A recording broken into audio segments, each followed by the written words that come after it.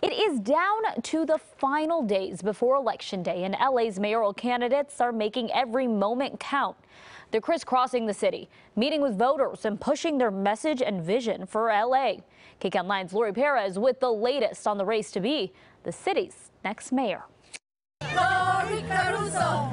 Laurie Caruso! Rick Caruso rolled into historic Filipino town Saturday to take a lot of selfies and ask voters to get on board with his plan for LA. Tom Bradley was very clear when he first appointed me when I was 26 years old.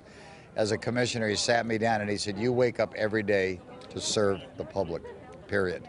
And I've never forgotten that, and that's the culture I'm going to bring to the mayor's office. And then he said that he can build like 30,000 homeless beds.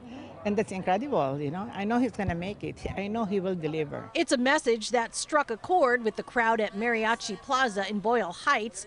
Analysts say the billionaire developer is polling high, even closing a 15-point gap in recent weeks, in large part because of a focus on Latino voters. Career politicians, we know that they've had their place and time in history, but today, Caruso is on the right side of history. He's not a career politician. Meanwhile, Congresswoman Karen Bass was in her own double-decker, stopping in South LA.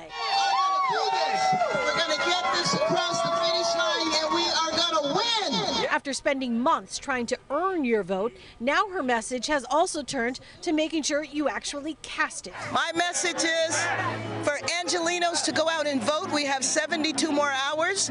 12% of LA has voted. We need a lot more people to go to the polls, and I am convinced if the people turn out, we will get across the finish line and we will win. Count these two for her. She's been doing community organizing, door knocking, fighting for the empowerment of our community for many, many decades. It's like your sister's running for office to me, to be honest. She's from here, and that's important to us. And that was KCAL 9's Laurie Perez reporting.